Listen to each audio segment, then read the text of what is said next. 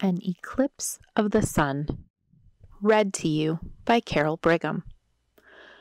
On April 8, a total solar eclipse will pass over the United States. In a solar eclipse, the moon moves between Earth and the sun. The moon blocks the sun's light. It looks like the moon covers the sun. Totality.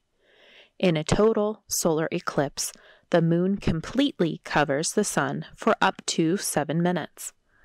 The time that the sun is completely covered is called totality. During totality, the sky gets dark like nighttime.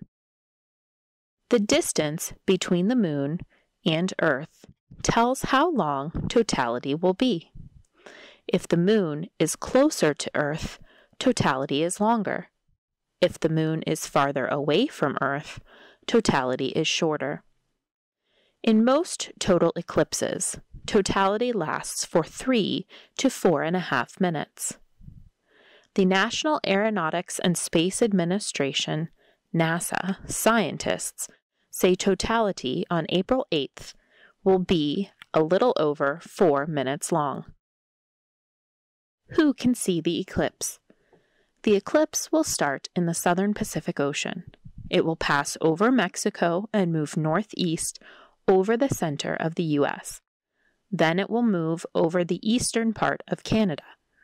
The path that the eclipse takes is called the path of totality. 15 states are in the path of totality. Over 32 million Americans live in this path. Millions more people will travel to see the total eclipse on April 8. People who are not in the path of totality can also see parts of the eclipse. Scientists say people can see parts of the eclipse in 49 states. Alaska is the only state that won't see the eclipse. Be safe. It is not safe to look directly at a solar eclipse. The sun can damage your eyes. You need special glasses or a solar viewer. These eclipse glasses are not sunglasses. Sunglasses will not protect your eyes from looking directly at the sun. Amazon, Walmart, and other companies sell eclipse glasses. Some of these glasses are still not safe. Official eclipse glasses need to follow strict safety rules.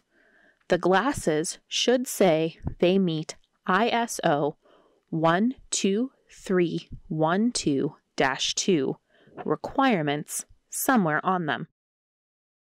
It is dangerous to use a cell phone, camera, binoculars, or telescope with eclipse glasses on. The lens can hurt your eyes. You can get special filters for cameras and telescopes, but it is better to just watch the eclipse. Enjoy the moment. Make a memory. Let the professional photographers take the pictures. It is important to protect yourself from the sun too. Wear sunscreen and a hat. Wear clothes that protect you from the sun. If it is hot, do not get dehydrated. Drink plenty of water. Are eclipses rare?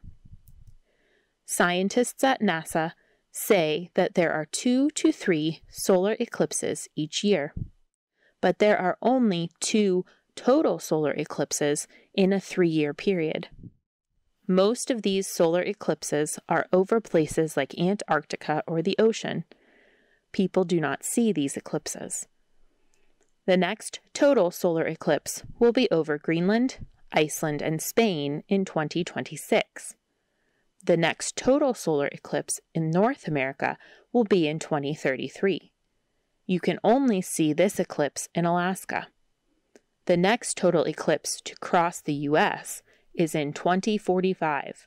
It will go from Northern California to Cape Canaveral, Florida.